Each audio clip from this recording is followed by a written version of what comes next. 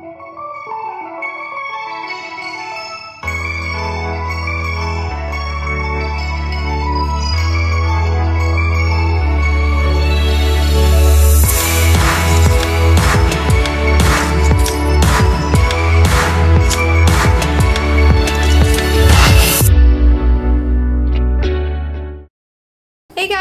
back to Vee Vlogs. So before we get started, I wanted to show you guys what we've done to our backyard. We've made it totally dog friendly, dog proof, dog fun.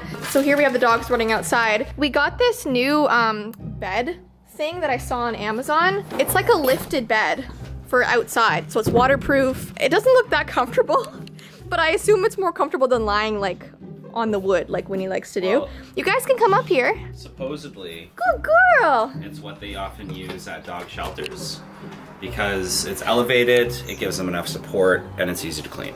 Yeah. So we had Winnie on there once today. Was she sleeping? She wasn't sleeping. She was more so concerned because that, you know, 8-inch gap is weird. Is too much for her. But she loves raised beds. She does, but once she gets on them, 8 inches is too much for her to jump off. Look guys, come up here. It's the Comfy Pet. Not sponsored.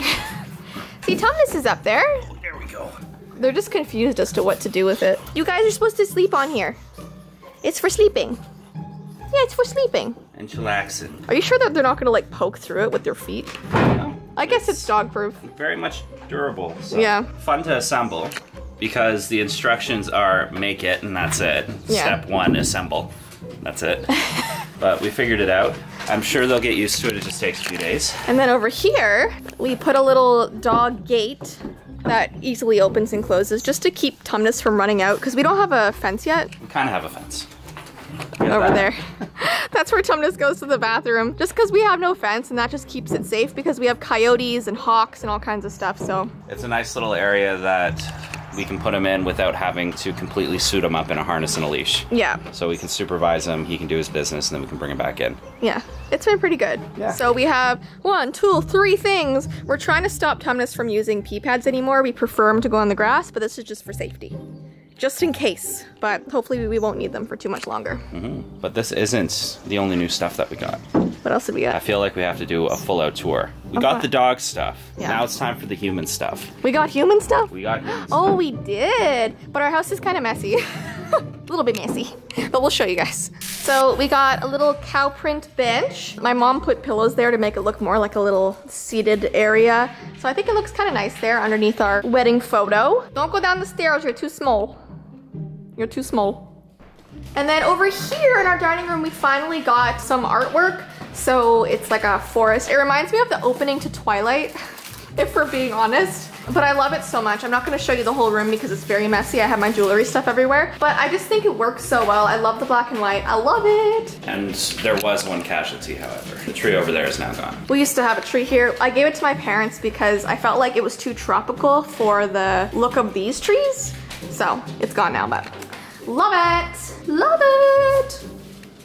I'm just glad that we're almost out of stuff to put on the walls because that means I don't have to do it again. I'm gonna sit in this new little nook because it's so cute and it's furry. We're gonna be talking about the slit-mouthed woman today. Ty probably has no idea who she is. Basically, it's this entity, it's from Japan, and she comes up to you with a mask on, which is actually very fitting for this, you know, past year. This legend has been around for years, I think about 10 years or so. No, more than that. Decades, hundreds of years. I totally forgot my own thing. Get your story right. If you haven't seen me talk about it, go onto my main channel and go watch it first. She has a whole backstory. But basically, she comes up to you with a mask on. She asks you, "Am I pretty?" If you say yes, she attacks you. If you say no, she lets you go home. But then later that night, she goes after you and gets you. So really, either answer that you choose is gonna be wrong. There's no right answer. So after I did that video, I got an Instagram DM from a girl. She's one of our subscribers. And she claimed that she had met the slit-mouthed woman with her mom years ago. So she told me the story. She gave me permission to tell you guys today. I'm gonna say her first name, but she wants her identity private, which makes sense. So I'm gonna read you her story. It's really, really creepy. And yeah, do you wanna sit down? You look very uncomfortable. I'm standing, and I also don't think this bench could support my weight. Okay, so her name is Rensia. I hope I'm saying that right. I think it's beautiful, by the way. It sounds like a princess. Okay, so here is what she said. I was staying in Japan with my mother for 3 months because she was doing a huge project there for work. One evening, as we were driving home, she realized that we didn't have any food in the house for dinner and we had to run to the grocery store. When we got there, it was oddly empty with only a few people in the store.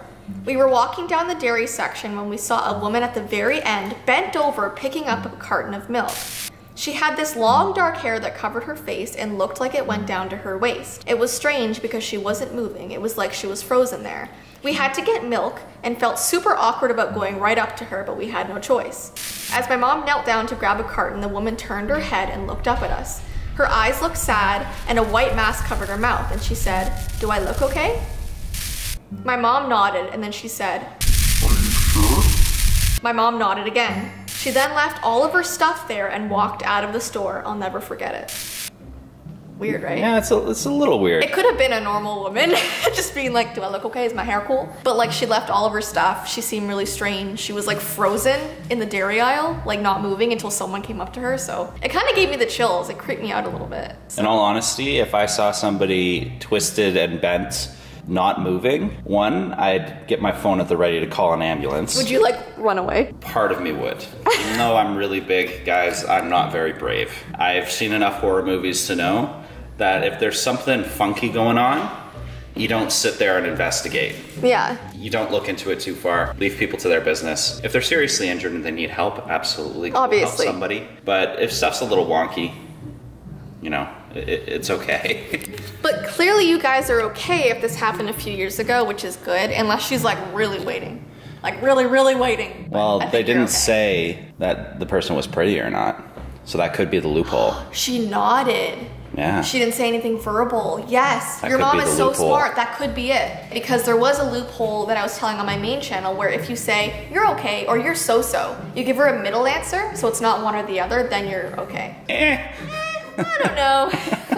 Then apparently you're fine. Yeah, creepy story. Thank you, Rensia, for sending that. And also, you guys, if I ever do a main channel video and you have your own personal story that you would like us to read on the vlog channel, definitely send it. Give me permission to read it. I could always keep your identity private, but yeah, cool story. Scary story. Very scary story.